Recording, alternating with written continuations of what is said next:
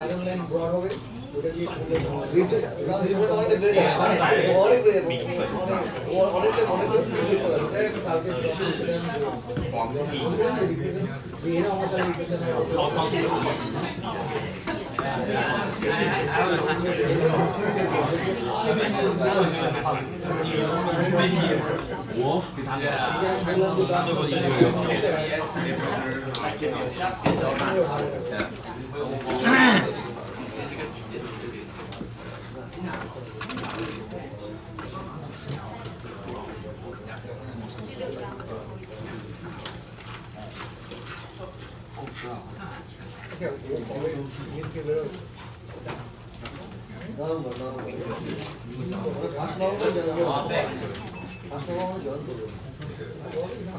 now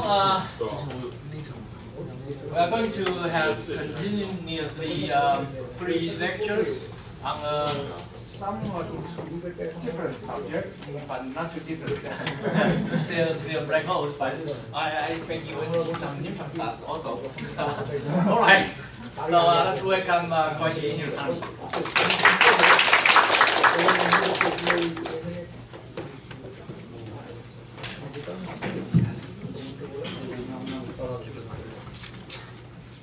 And thank you very much for inviting me to this exciting school. And today, I'm going to talk about the gamma emission from rapidly rotating black holes and some part neutron stars as well. And the 3 lectures composed of 8 chapters, but each chapter is not too long, so please do not worry. So first, I will quickly review the gamma observations of not only black hole pulsars, but also including AGN. In the central part of the AGN, we believe that there exists supermassive black holes. So AGN observations also include a kind of black hole observations. Then I will review the basic emission mechanisms that are necessary to describe the gamma ray radiation from black hole magnetospheres. Then in chapter 3, I quickly review the outer gap model because the electrodynamic structure or electrodynamics, the basic equations, come up with the black hole gap models. And so I start with the gap model with established pulsar as a gap model. Then I apply the pulsar theory to black hole magnetosphere and describe the general argument in chapters 4 to 5. And then I apply the black hole gap model to individual cases of black holes, such as stellar mass black holes, X-ray binary, found in X-ray binaries, and another stellar mass black hole moving in molecular clouds, as well as supermassive black holes in the center of active galactic nuclei.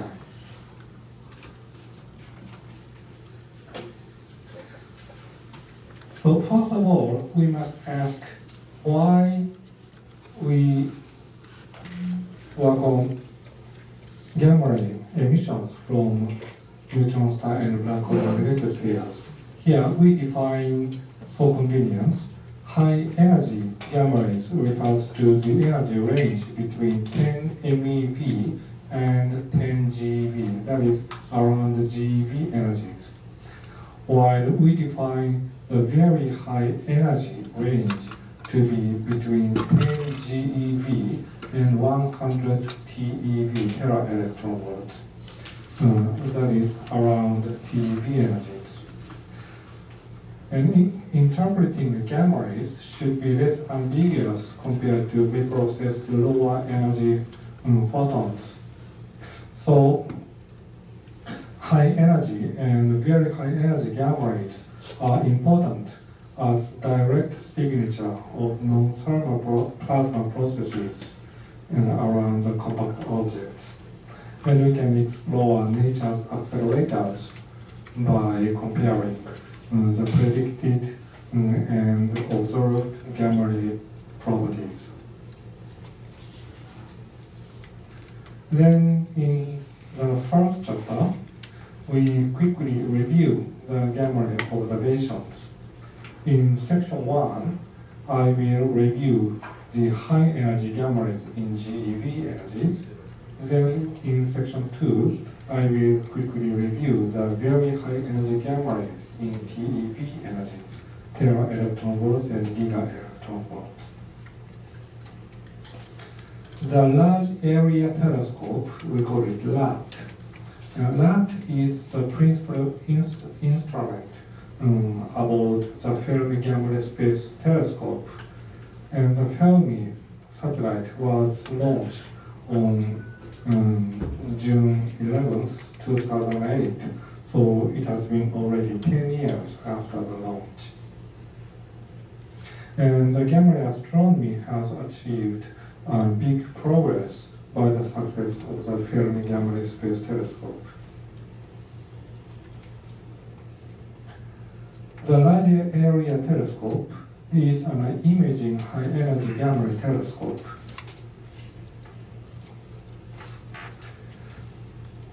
And the LAT detects photons between 20 MeV and 300 GeV.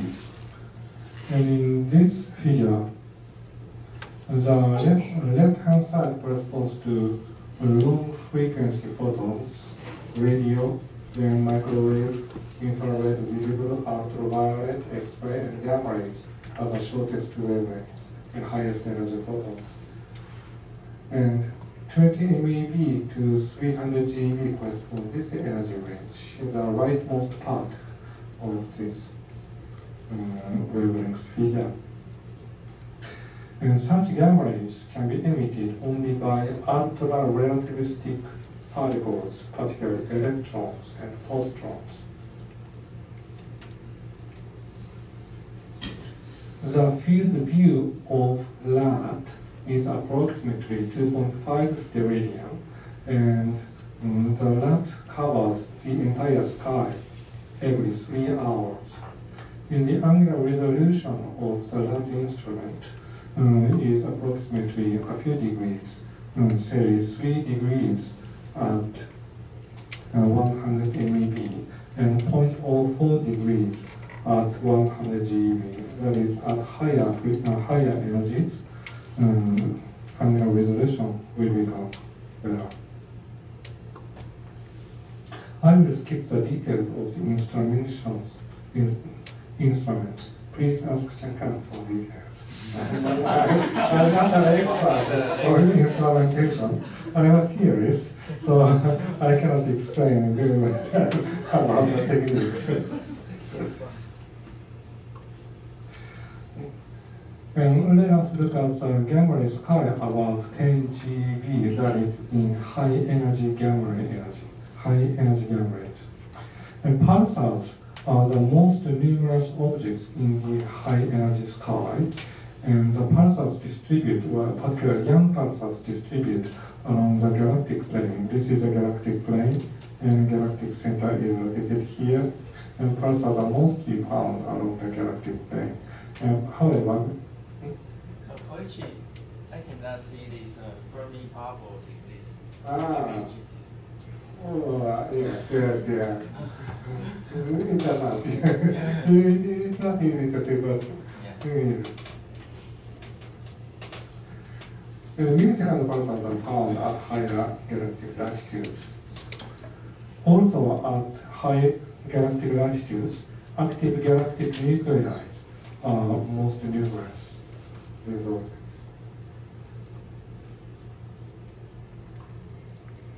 So far, Fermi has detected more than 200 rotation-powered pulsars and more than 60 active galactic nuclei. Also, Fermi has LAT has detected 12 supernova remnants, 9 pulsar wind debris, and other sources.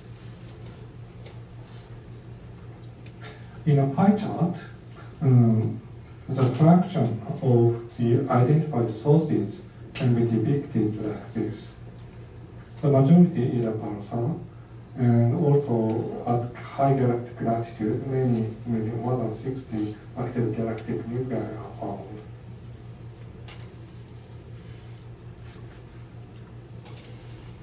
Among the pulsars, young radio-selected pulsars are 55, and comparable number of young LAT-selected, gamma-selected pulsars are also found. And the most numerous population of rotation-powered pulsars found by LAT is the millisecond pulsars, which are radio-selected and mostly found in globular clusters. So the total number exceeds already 200. And for active galactic nuclei, blazars are the largest population. And the radio galaxies whose jet, relativistic jet, pointing toward Earth are called blazar BLX. And BLX are 18 BLX have been found so far, and more intrinsically luminous ones, strong jets are pointing toward Earth, and such sources are called flat spectrum radio quasars, and 38 of them have identified with Fermi-LAT. Well, for more details, accretion rate is considered to be sub-editor for the radio galaxies.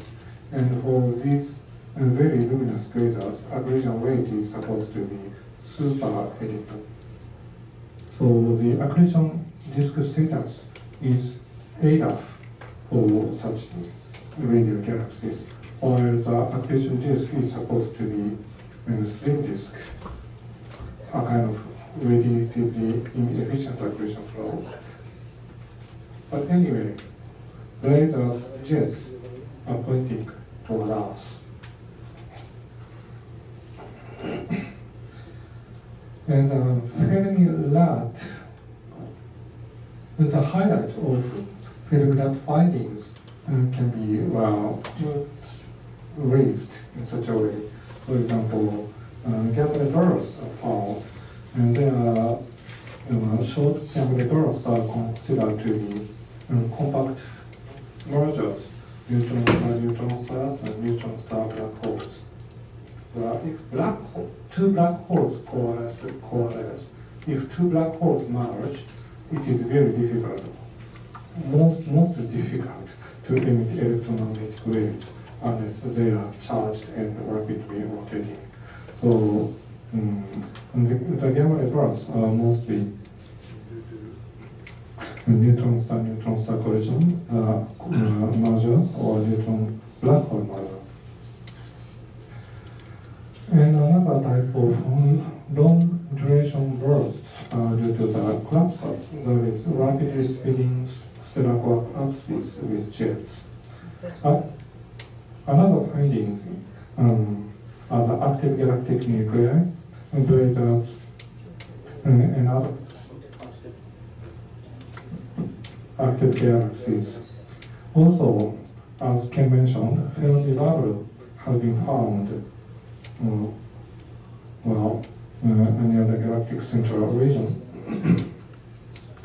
And the pulsars have also been found in rotation-powered young pulsars and rotation-powered millisecond pulsars are found, and they are numerous. And some transitional millisecond pulsars switching between accreting and non-accreting states are also found.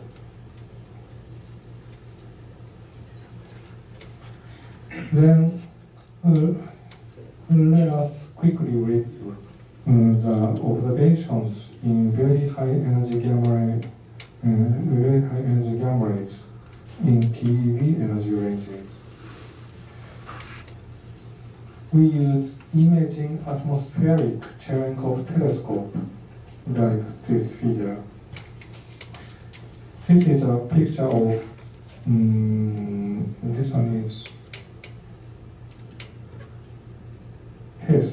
This one is his. And they have 28-meter big optical reflector together with 4 12-meter telescopes can be found. And the Hess telescope have been operational since the summer of 2002, and it is located in the southern hemisphere, Namibia. So Hess can observe the galactic plane, including the galactic central regions. And this telescope is sensitive between 100 GeV and 10 TeV. Another example of IACT, imaging atmospheric Cherenkov telescopes, is the MAGIC telescope. It has currently 2 17-meter telescopes and became operational since 2004. And it is located in Canary Islands in Spain, in the northern hemisphere. And it is sensitive between 30 GeV to 100 TeV. The threshold energy decreases from 100 GeV to 30 GeV because they have two big telescopes, 17 meters in radius, diameter, sorry.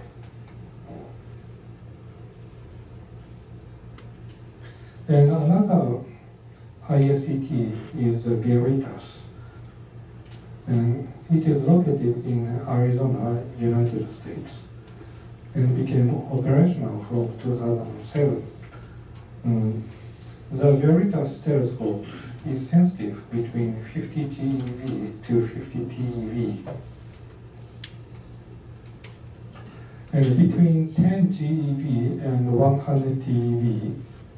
Between 10 GeV and 100 TeV. The blue curves shows the currently working IACTs, imaging atmospheric Cherenkov telescopes, and the new future project currently being constructed is the CTA, Cherenkov Telescope Array. It will improve the sensitivity more than several times in each energy band. So Hess and Veritas are the same? Well, they describe so. They're close to the same. Yes, close, anyway. And MAGIC has two big telescopes, so it is sensitive at low energies.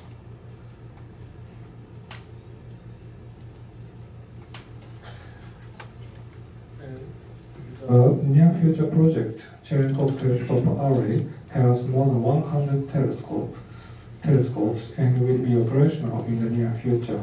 And it is located in two sites, both in northern and southern hemispheres, and will be sensitive about 20 GeV. So the threshold energy further goes down from MAGIC. In the TeV sky, pulsar-ring nebula or supernova remnants are found along the Milky Way, here, along the Milky Way. This is the TeV sources found by Hess, MAGIC, and Veritas. And AGNs are found away from the galactic plane, like the red ones. They are all AGNs. And also unidentified sources are also found along the Milky Way. The gray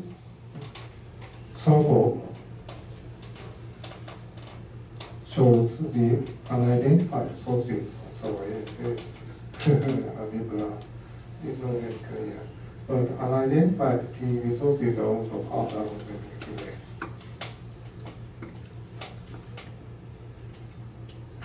Hence, Magic and Veritas have detected so far more than 200 TeV sources, and 157 of them have been identified with other frequency observations. That is, more than 70% of the TeV sources have been identified. And as you can see, blazars are here. There it is also a blazer. And another radio galaxy, FR1 galaxy, appears here. Then pulsar wind nebula, 37 pulsar wind nebula, and 6 pulsars. It's well, it depends on how you count. But anyway, 6 pulsars have been found, and 11 supernova remnants have found so far. And they are raised in the table of TeV catalog. Kouichi, I was wondering, some of these pulsars are actually megatons. Magnetars. Megatons in here. Yeah, some of them. And not rotationally powered.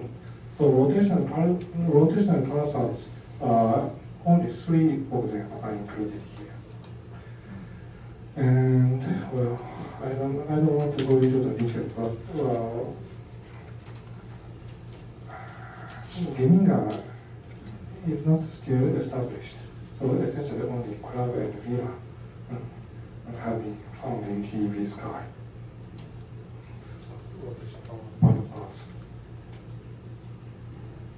Then ISET's highlights. Let me pick up the highlights of imaging atmospheric Cherenkov telescope observations, which are limited to black hole-related issues only. The most important things are the 2 findings from non-blazer radio galaxy M87 and another non-blazer galaxy, non-blazer radio galaxy IC310. Because for blazers, jets are pointing toward us, so it's not easy to see directly the central region. The central emission from the central region are overpowered by the jet emission. However, for non-blazers, jets are pointing away from our line of sight, then we can directly observe the central regions. And we have detected a rapid variability for M87, whose whose central black hole is measured to be about 6 billion solar masses. Then, from the variation timescale, we can find that the emission region should have the size that is comparable to the light crossing time of the event horizon. And from another radio galaxy, IC310, we have detected, well, it was found by Magic, and 5 minutes rapid variation has been found, which is even shorter than the light crossing time of the event horizon.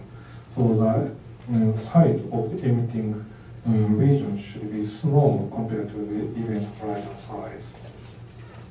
So we are motivated to consider the emissions from the very vicinity, from the direct vicinity of rapidly rotating black holes of these 2 radio galaxies and others.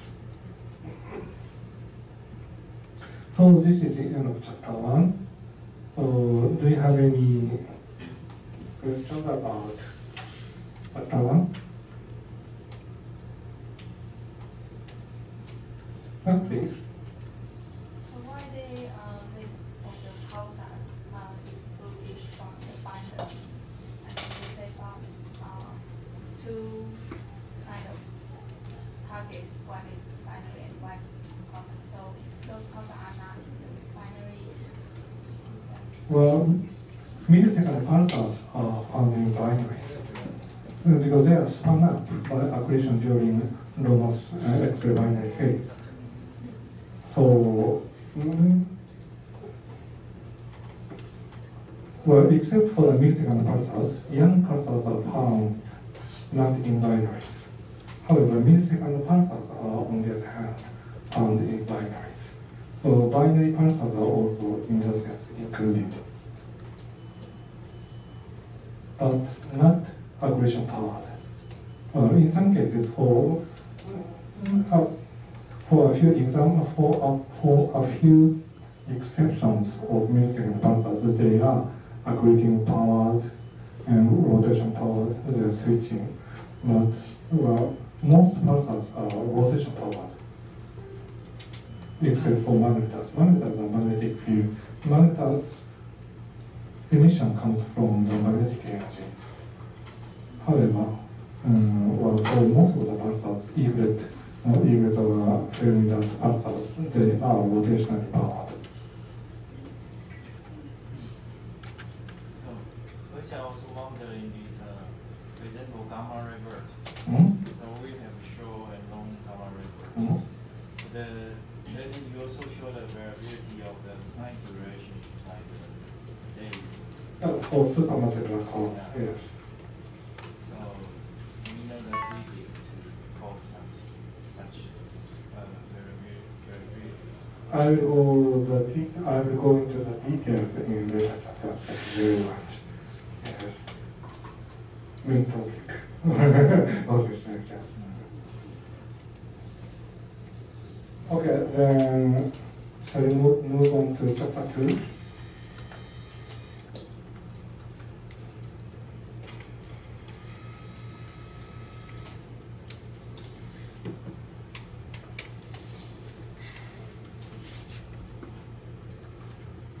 Okay, then let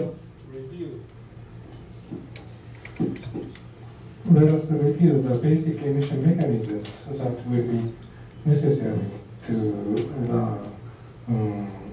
the high energy emission processes from compact object magnetospheres. In section 1, we will review the inverse compton scatterings.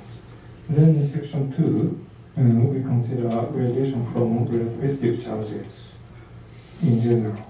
And then we study the synchrotron radiation and synchrocurvature radiation. We will skip the synchrocurvature radiation, in fact. Well, not completely skip, but only briefly introduce. Then we finally study the electron-positron pair productions. They are all the interaction, well,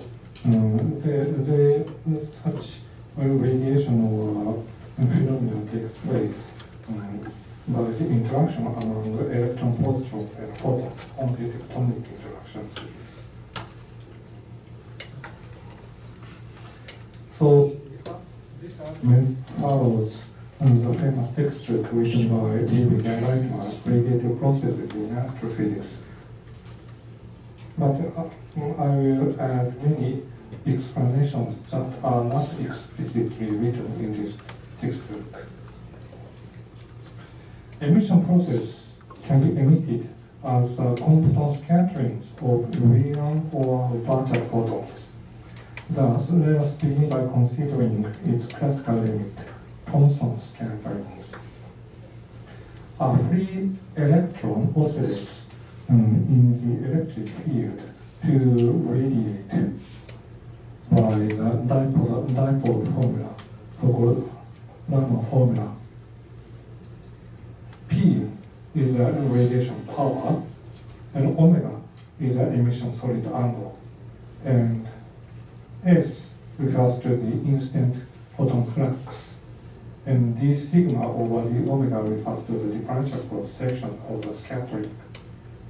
And theta refers to the angle with respect to the initial photon direction and final photon direction.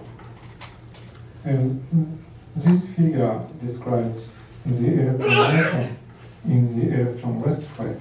So electron will oscillate if exposed by an external electric field supplied by the incident photon. For unpolarized radiation field, the differential cross-section becomes,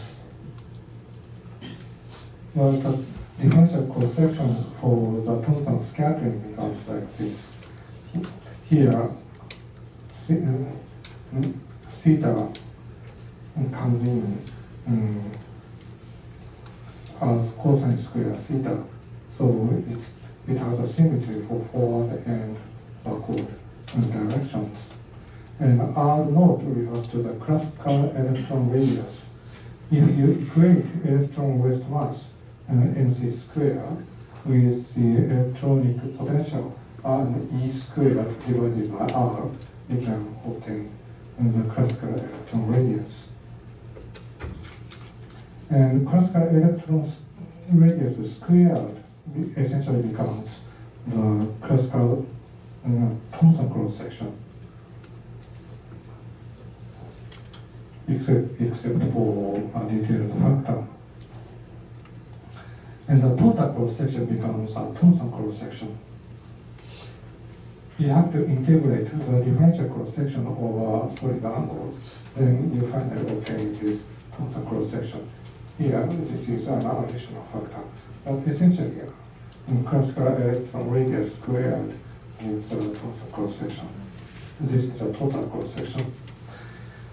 And we should notice here that the scattering can occur if the incident photon is, scattering can also occur if the incident photon is a larger photon. If the incident photon energy becomes comparable or greater than the electron rest mass energy in the electron rest frame, then quantum effect appears in two ways. First, in the recoil of the electron, and second, in the reduction of the cross-section. This is the quantum electrodynamic effect. Then consider the scattering of a photon of an electron in the electron rest frame. Then we find that the final photon has the energy represented by this. It comes from the energy and momentum conservation. The quantum electrodynamics gives a differential cross-section for unpolarized radiation, and it is called the Kouichi cross-section. This is an exception for the unpolarized radiation. You have to average the two states of polarization, xy plane and xz plane, for instance. Then you obtain the unpolarized differential cross-section for unpolarized radiation field. Here, classical Thomson cross-section appears, and another relativistic correction appears.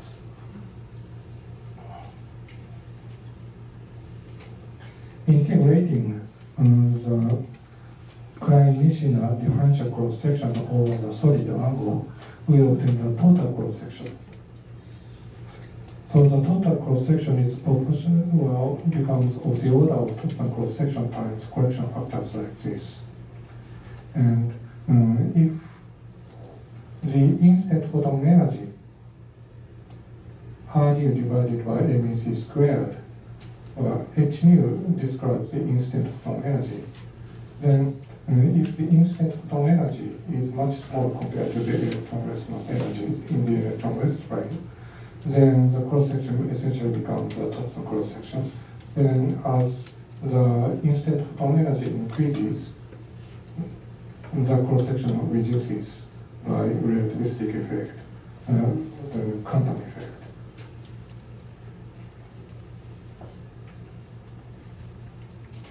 Now let us consider in the observer's frame.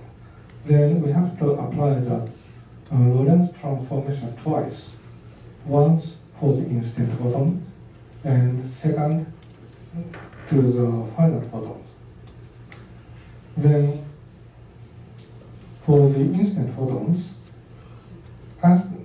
asterisks here denotes the quantities in the electron rest frame, and non-asterisk refers to the observer's frame quantities.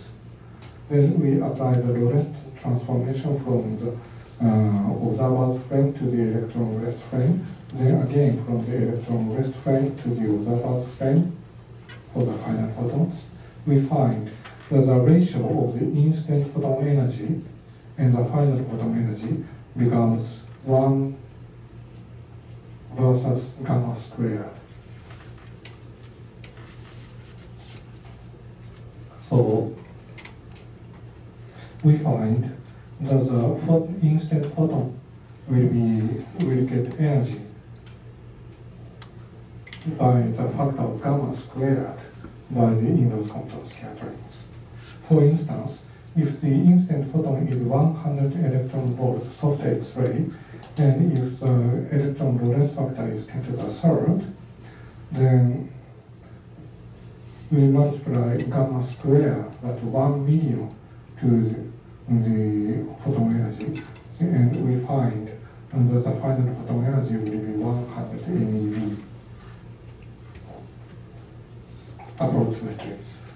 Well, the detailed factor depends on the angle into which the final photon will be scattered. But on the order of magnitude, we have to multiply gamma squared to the initial photon energy, as long as the instant photon energy is small compared to the electron rest mass energy in the electron rest frame.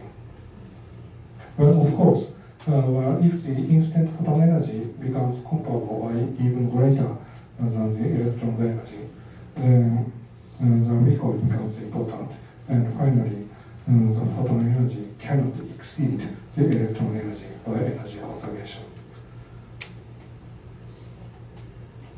For isotropic distribution of photons, an electron emits the inverse Compton radiations at this rate.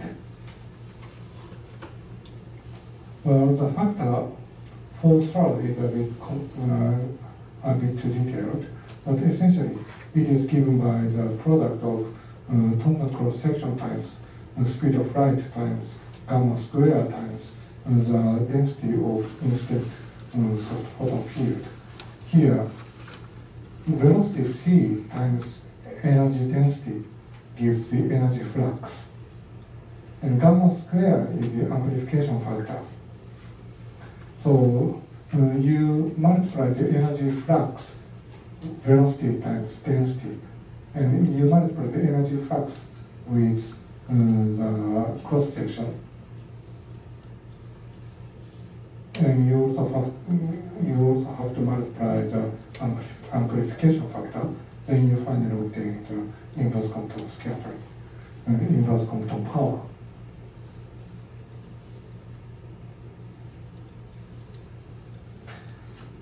And the factor for third comes from the angular average of this factor, which comes from the Lorentz transformation.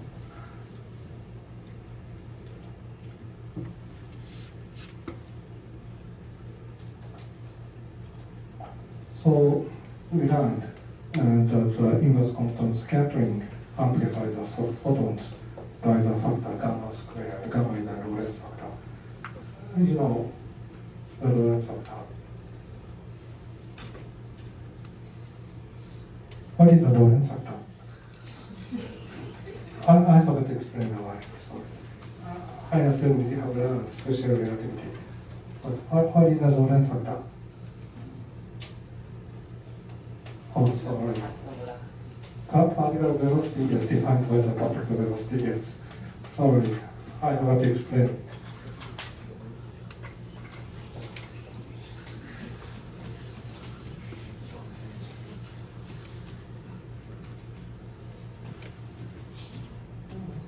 V is a particle velocity, speed of light.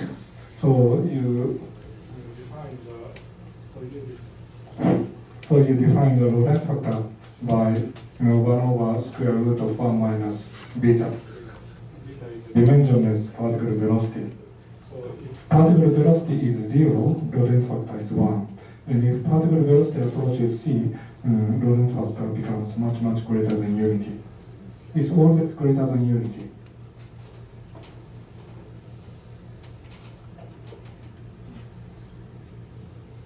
Have you learned special relativity? Please raise your hand, student. No, nobody?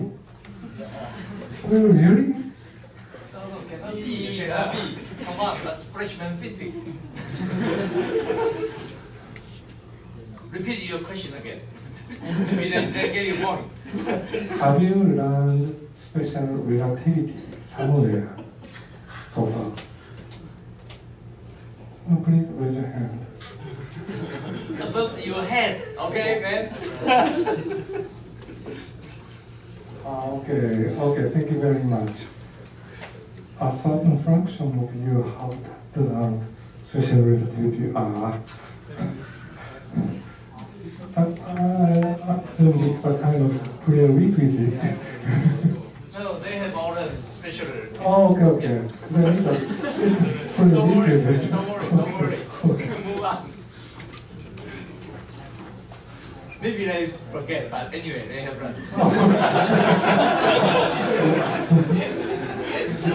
At least please do understand that Lorentz factor, it appears frequently later.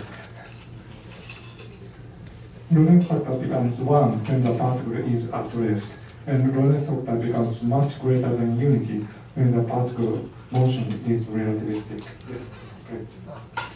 Actually, I was wondering for this radiation rate here. So if the radiation comes from this elastic moving medium, then we should also consider the beaming effect. Mm-hmm. Yeah. So putting a beaming factor to beam the line for the flux movement. well, it's a total power. So it is angle integrated. Yes. But have you ever, do you understand beaming? Really explain what is a relativistic beaming? Beaming effect. Have you learned aberration of light propagation direction? Aberration. I think you write it in Chinese this way.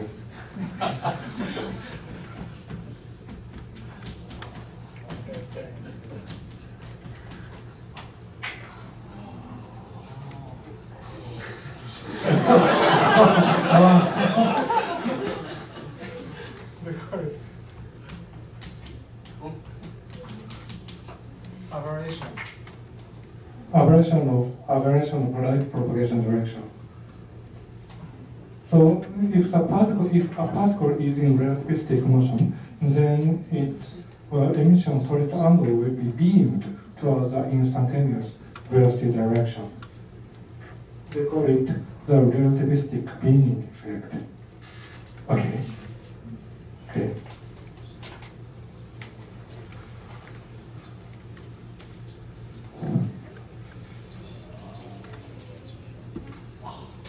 Okay, then let us move on to the second chapter. Radiation from relativistic charges. Let us consider a charge Q moving along a world line. It produces an electromagnetic field at position R and T.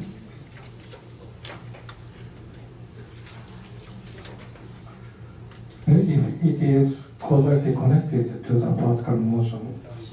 Particle's world line is a path of a particle in the four-dimensional space. Here, particle moves along the blue curve here. Then the causality cone passes the particle path. Then the point here, the information of the particle at this point affects the electromagnetic field at position R and time t.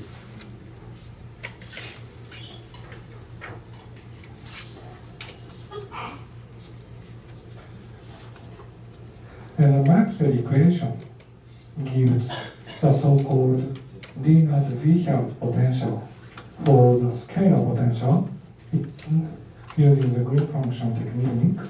The potential is given by the integration of the delta function divided by r times rho refers to the charge density at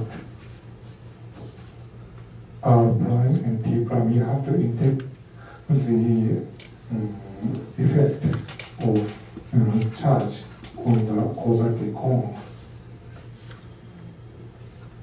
Then you can represent it by q divided by kappa r. I didn't write here. R is here. Yes. R at time t prime. T prime is time coordinate as a crossing point. And R is a position. We measure the electromagnetic field, and R naught is a particle's path. Sorry, I'm a little bit missed here. So the red dot is and the green dot. What are they? Red dot. Red dot refers to the position at which we measure the electromagnetic field. So that's where we are. Yes, yes. We put instrument here. Oh, okay.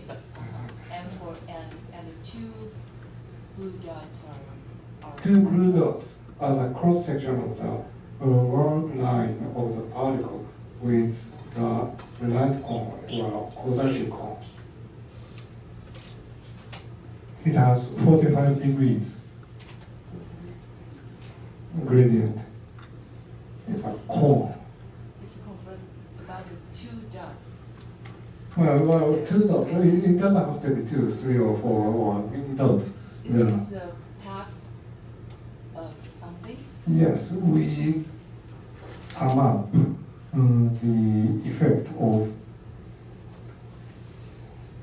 the information of particle charges in the past, and it affects the electromagnetic wave propagates at the speed of light. So the past information of the particle position and charge affects the future electromagnetic field. And what is the cone? A cone. Well, okay. Have you ever learned? Well, yes, it's a light cone. If you emit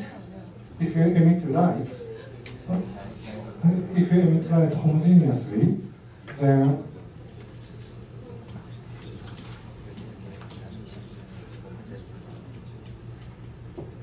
at some point the photon will propagate with 45 degrees opening angle cone. We call it the light cone. The light cone. Light cone, and it's a reverse of the light cone. So it describes the space-time position that can affect the electromagnetic field at position r and time t.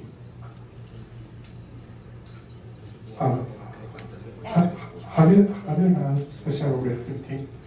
Maybe, but I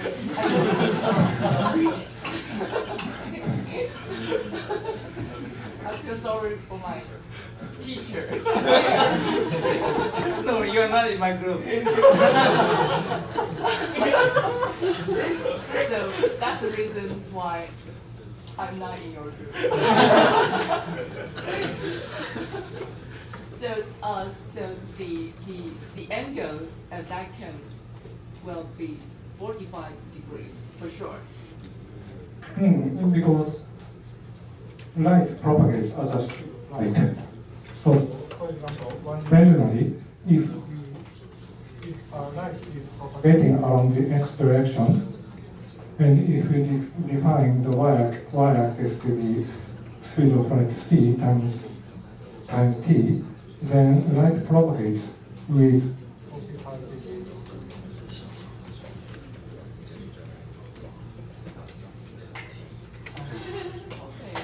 so x equals, so the propagation direction is given by speed of light times duration times t. Therefore, the broad line of the photon forms 45 degrees with respect to the spatial axis.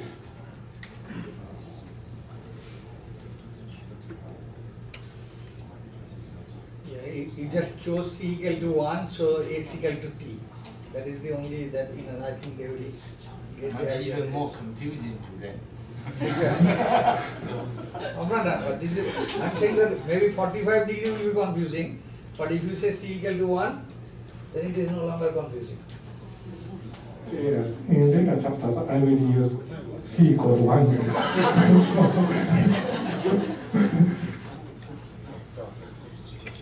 Thank you. You're welcome, thank you. So, maybe a bit complicated. We can write one textbook. They write the full details of the retarded potentials and linear video potential.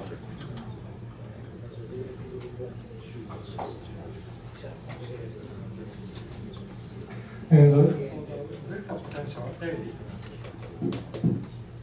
we have the similar expression that it is given by q, charge q times velocity u divided by c times same factor kappa times the relative position vector r that are evaluated at the retarded time.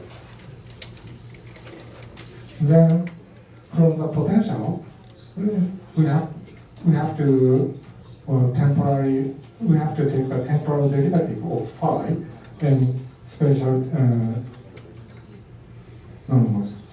temporal derivative a and spatial derivative of phi to obtain the electric field. You know how to calculate electric field from scalar and vector potential.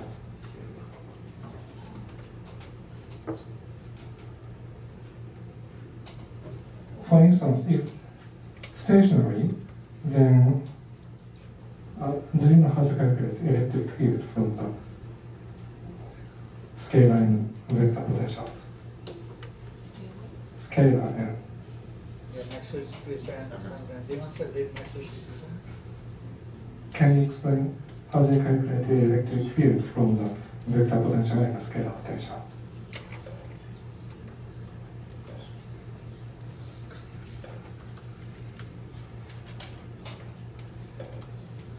Can you please explain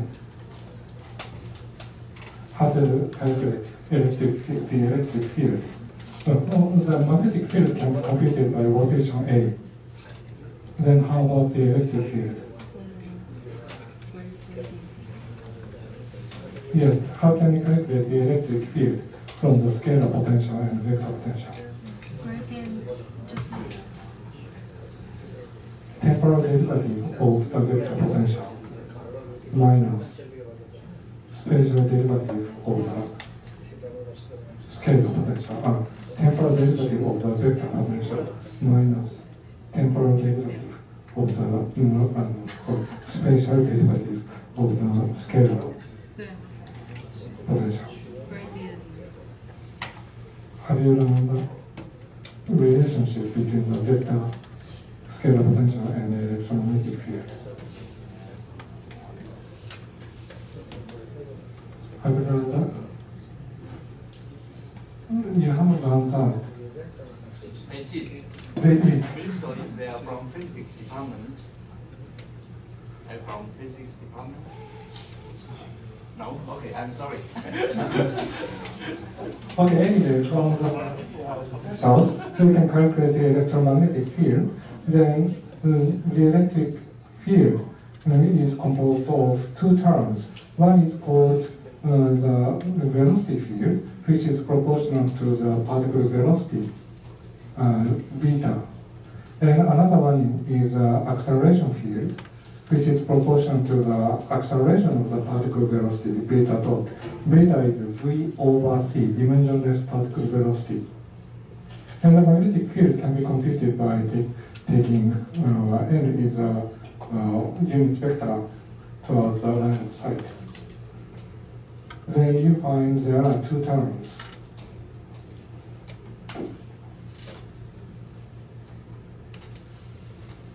And we should notice here that the velocity field is proportional to 1 over r squared, while the acceleration field is proportional to 1 over r.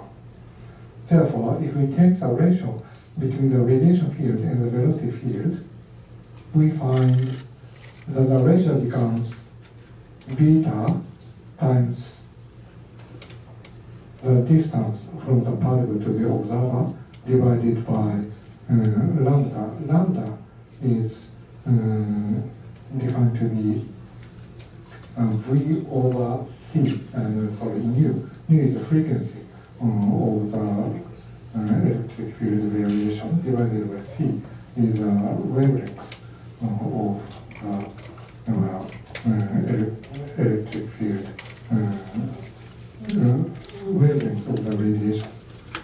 So we find that the velocity field dominates only in the near zone, which is less than the wavelengths, while the acceleration field dominates in the far zone. So the velocity field does not carry energy to large distances, while the radiation field can carry the energy to infinity.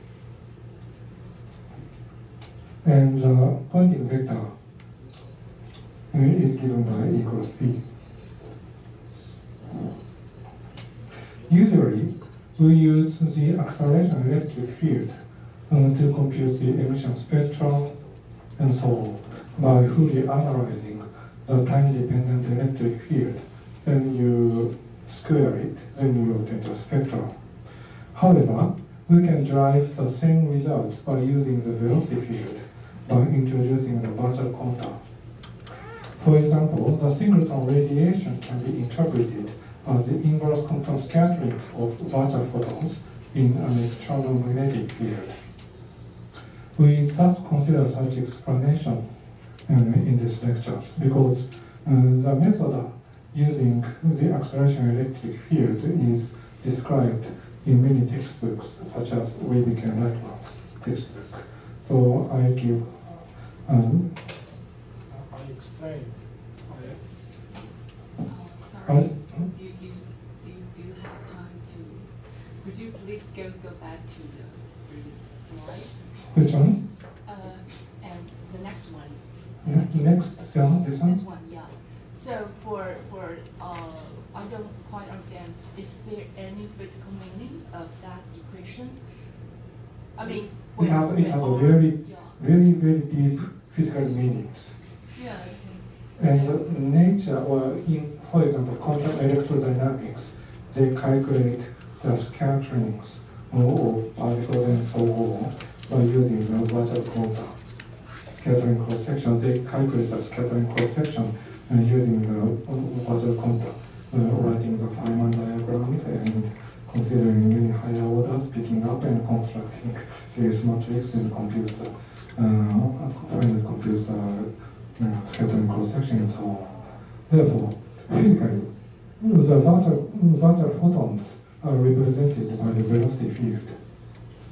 So it has a very deep physical meaning. Yes. And I don't quite get it. Have you heard linear Vihel potential? What? Have you ever heard the word linear Vihel potential? Linear Vihel potential. Linear. You write it down. I wrote it somewhere. Write it down, then they will remember. You have heard of that? Yes, no, right? Yes. This one. Linear Vihel potential. Linear Vihel, yes. It is described in chapter, I forgot the chapter number, but 14. Chapter 14 in the Jackson. Yes. Given which potentially, because we don't have to use this very often. No, it's very fundamentally important. I know, but we don't have to write equation very often. No, you. That's an excuse. Okay, I agree. Okay. Okay. What's your original question? She was asking about. What I'm asking is about the physical implication. What does that equation imply in physics? That's equation. This equation, physical implication? No. And The ratio. This one. Okay. So the radiation field carry energy and momentum to large distances, to infinity, because it has only 1/r. Then if you compute the pointing flux, then you find that the pointing flux depends on 1/r squared. Okay, magnetic field is given by n cross b. N is a unit vector toward us. So n cross e gives a magnetic field in vacuum. Then you can calculate the pointing flux by multiplying E cross B. So you find that the acceleration field has R dependence 1/r squared if you compute the pointing flux. Do you agree? I agree from Okay, then if you multiply the entire area 4/r squared, then you find that the integrated energy and momentum is constant for R. Yeah, I mean, I still agree about all the equations, but what I don't understand is that the physical meaning of that in simple language. Physical meaning of Yeah, what? of that equation. This equation? No. This, Yeah.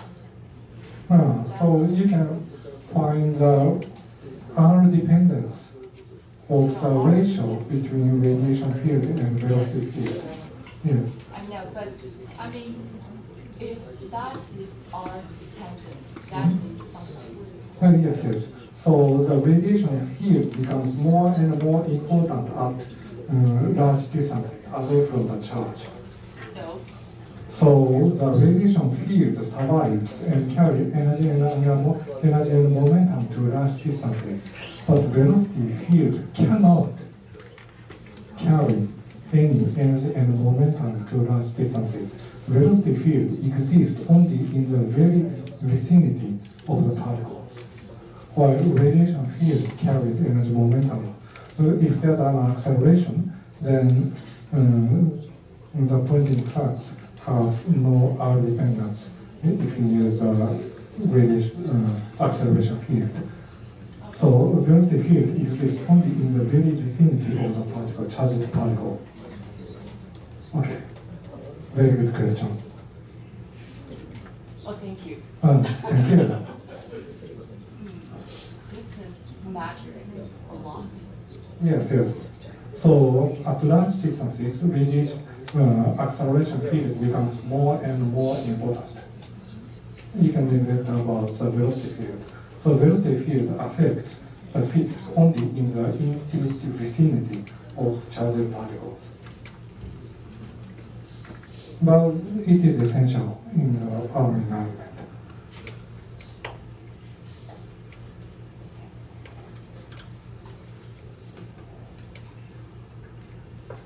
So let us consider electron-ion brainstorm, so-called free emissions. Electrons and ions, so say protons, have different charge-to-mass ratio. So they have time-dependent dipole moment. For electrons and positrons, they have the equal charge-to-mass ratios. So in the center of mass system, the momentum becomes a constant for time. So it has no first order or second order time derivatives. Therefore, if you apply the Raman radiation formula, you find that there is no dipole radiation component for electrons and positrons.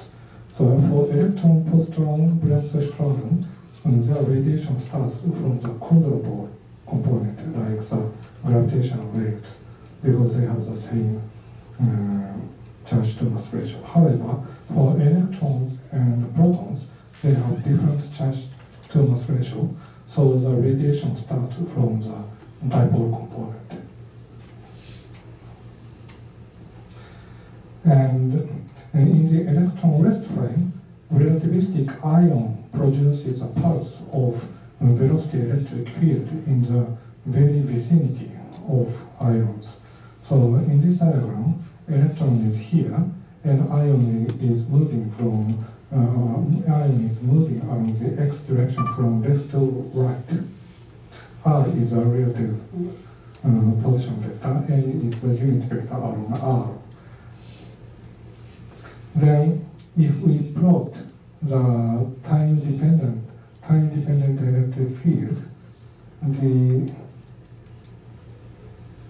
x component of the electric field has a small amplitude, which is smaller than the y component by the factor of Lorentz factor. However, the y component has a peaking dependence with respect to t. And the amplitude of the y component of the electric field is given by charge q times Lorentz factor gamma divided by the impact parameter b squared. Oh, sorry. Mm-hmm. So the x direction is the direction of the ion. Direction of the ion motion in the electron rest frame. So that plot implies that what really so the energy change is more Energy change? Which one? I mean that Blue one? yeah Blue one. Y component of the electric field, electric component along the y-axis changes very rapidly. Oh, okay. Well, first you can compute the electric field of the ions in the ion rest frame. So, then Lorentz transform from the ion rest frame to electron rest frame. Then you find that the y component rapidly changes as a function of time. so if an ion moves in this direction, Mm-hmm. so in this direction, In a perpendicular direction to the ion motion. yes, so the field would change more Mhm. than the perpendicular one. Yes, this is the result of the Lorentz transformation. Have you done the Lorentz transformation of the electromagnetic field? Maybe, but maybe once, because I'm not from physics department. Sorry Okay. about that. Okay. And Then please read Rivkin Lightman's textbook. yeah, but what I'm curious about is physical meaning. Physical. Yeah, because if that means an ion moved in this direction, Mm-hmm. what it really affect more is the field lines in vertical direction. Okay.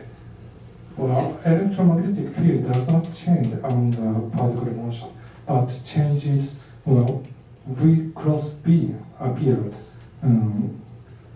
Gamma times V cross B appears in the perpendicular directions. So, Can we observe this kind of phenomenon yeah, of course, yes. in nature? Yes. For example, For example, in that case, if you put apparatus here and measure the electromagnetic field, then if you move some charged particle along the x-axis, then you will find a spiky profile of the electric field into the perpendicular direction, like that. It comes from the Lorentz transformation. Lorentz factor gamma is multiplied. V cross B appears here. V C. V over C is 1. Maybe I need more time. Okay. Not quite satisfied. Okay, anyway. Is amplified by the factor of Lorentz factor. Thank you. You're welcome. Please ask any questions. Really? Yes. Very welcome. Very welcome. Ask any questions. Yes. Well, because of this pulsed velocity electric field, electron oscillates to radiate by the dipole formula. That is, a virtual photon, velocity field photon, is upscattered to become a real photon. So the electron oscillates in the electric field, in this blue electric field. Then it oscillates radiation by the Raman formula, which starts from the dipole component. Then the virtual photon that appears only in the very vicinity of the charged particle is upscattered to become a real photon and propagate to infinity. This phenomenon is called relativistic Bremse-Strahlung.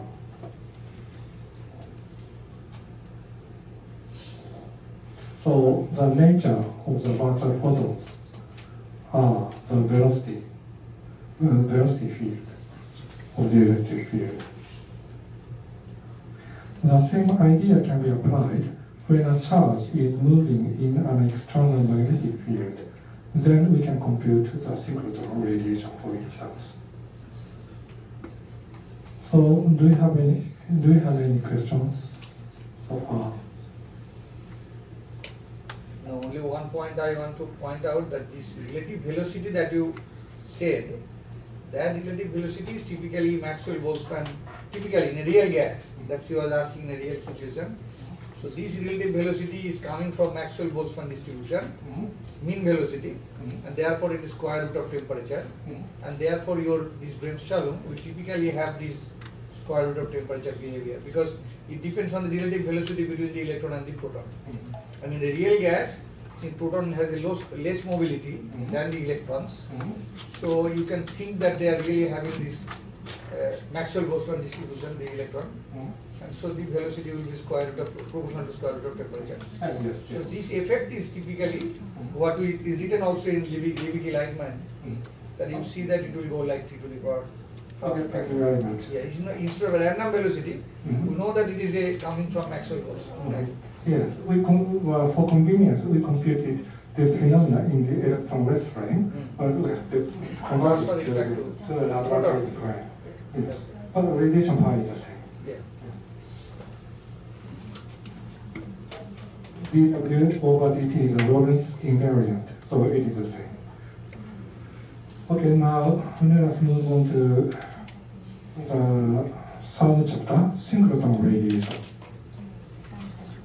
If an electron is moving in a magnetic field, a time-varying velocity field arises in the electron rest frame. It comes from the Lorentz transformation. If there is an external magnetic field, then if particle is moving around the magnetic field, then in the rest frame of the particle feels electric field perpendicular to the magnetic field. This is a velocity field.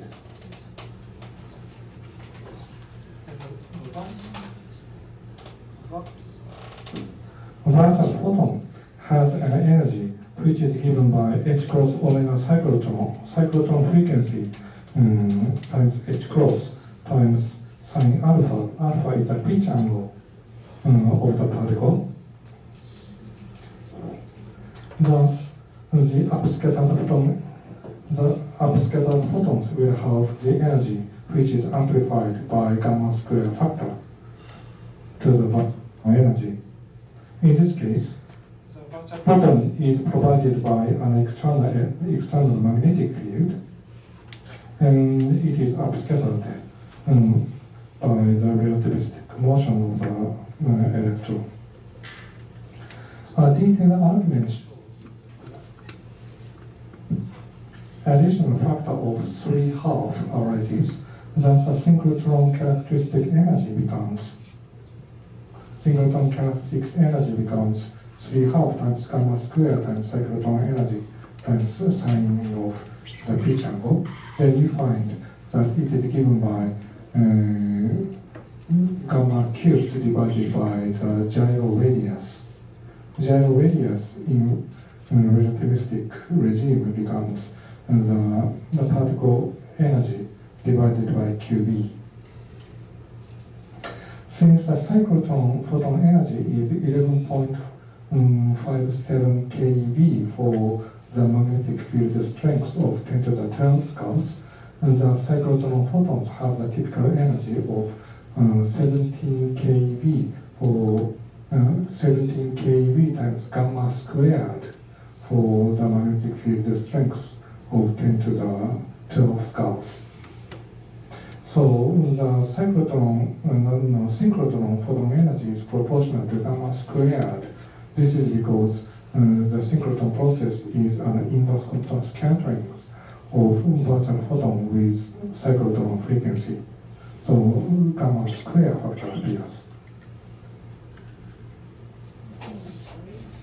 What do you call it? Typical? Typical. It's a typical energy. Very good question. So the electric field has a very sharp peak because in cyclotron process, the photon emission angle is very limited in the instantaneous direction of the particle motion. So we observe the photons only in a very short fraction of time. Peak, peak, peak, peak. So the electric field forms a very sharp peak. Such sharp peaks can be represented by Fourier analysis by superposing many frequencies. You cannot fit such a peaking time profile by a simple sine curve. You have to superpose many higher harmonics, and you have to integrate over wide frequency ranges to express the time-varying electric field. So if you fully analyze such a peaking electric field, you inevitably obtain a broad spectrum of the radiation. So how did they get that number? 17 point something? 74 something. Well, Is that from? It comes from this. Okay. Yes, directly from this. But you can alternatively compute the photon energy by uncertainty principle. Because delta T times delta E equals, nearly equals the Planck constant H by uncertainty principle. And delta E is H cross omega. So factor out H cross, then you obtain delta T times delta omega nearly equals 1. So, Fourier transformation and uncertainty principles describes the same feature of waves, same characteristic of waves. So in that sense, they are essentially the same. So you can use the Fourier transformation or simply by uncertainty principle. Therefore, the really short time scale, delta T beaming time scale, can be inversed to give the frequency of the wave. So it gives a characteristic wave by uncertainty principle. Or alternatively by Fourier transformation, same thing. Very good question. Thank you.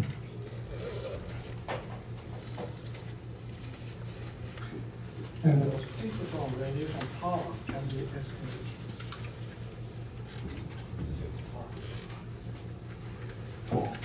Okay.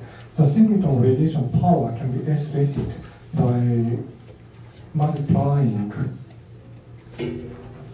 Thomson cross-section times photon, the velocity c times photon number density gives the number flux times cyclotron energy and gamma squared gives a photon energy flux times cross-section gives the power ergs per second by synchrotron radiation, which is given by the product of Thomson cross-section times C times magnetic field energy density times gamma squared.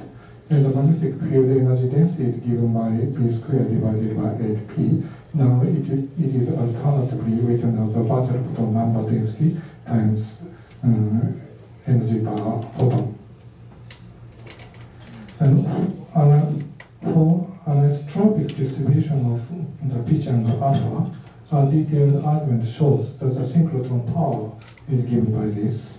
Then we can remind that the inverse compton power is proportional to the real photon number density U, pH, divided by gamma square, blah, blah. And for the synchrotron photons, magnetic field energy times gamma squared times the same factor. So we find that the ratio between the synchrotron power and the inverse Compton power is given inverse Compton of the real photons, soft photons, is given by the ratio between the magnetic field energy density and the photon energy densities. Here we assume that the distribution of the pitch angle is isotropic, but even if the pitch angle distribution is significantly anisotropic, only slight modification is needed to the factor. So anyway, the ratio between the synchrotron power and the inverse Compton power is approximately anyway given by the ratio between the magnetic field density and the soft photon energy density in any case. Sorry. So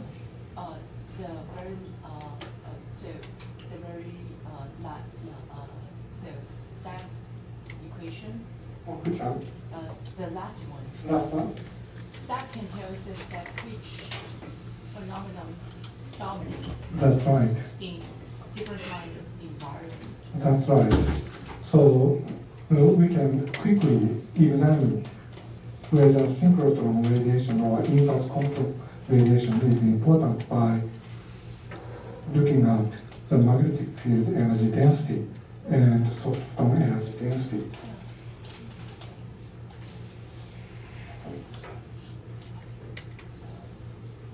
And the transfield momentum is quantified with discrete energy values called the ladder levels. And the ground state has 0-point energy in quantum mechanics. And after falling onto the ground state, an electron can no longer emit synchrotron photons.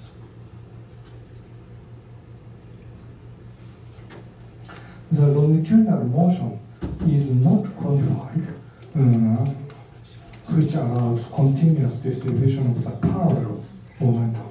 Perpendicular momentum is quantified, but parallel momentum is not quantified. So after particles fall onto the ground ladder state, only the longitudinal momentum contributes to the emission. So if a macroscopic particle motion follows a curved trajectory with curvature radius RC, the particle emits the pure curvature radiation with the characteristic energy which is given by gamma cubed divided by the macroscopic curvature radius. And we can remind that the synchrotron photons have the characteristic energy given by gamma squared, gamma cubed divided by the gyro radius.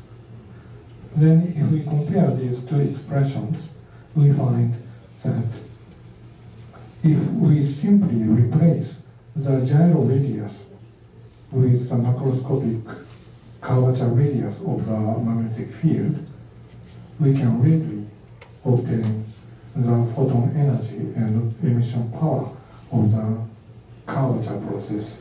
So in another word, curvature radiation is a kind of the synchrotron process when we replace the gyro radius with the macroscopic curvature radius. there are reasons. We can also calculate the intermediate case in which the perpendicular momentum has not fall onto the ground state, ground random state, but it's a bit complicated, so we skip this argument. So-called single curvature radiation, we skip it. Then finally, let us briefly mention about the electron position pair production.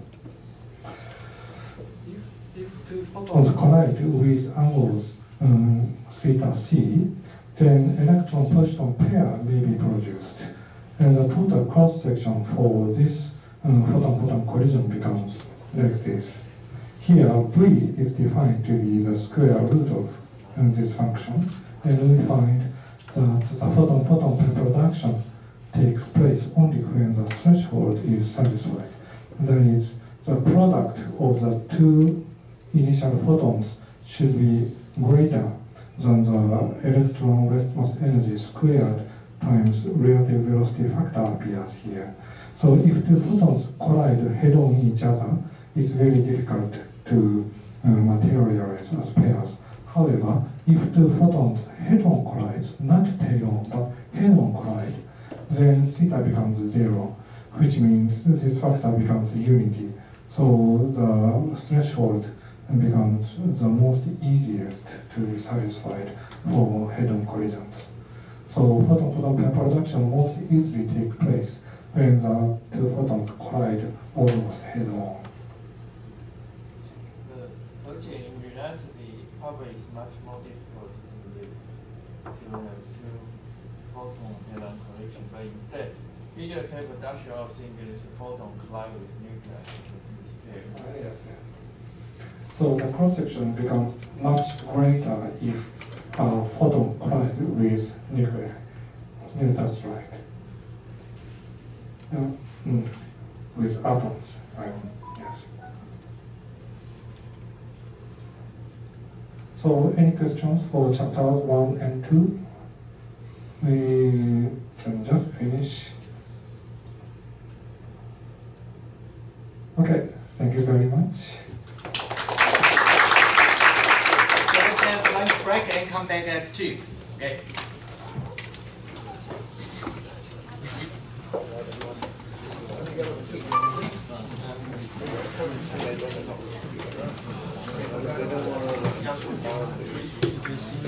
Lunch together or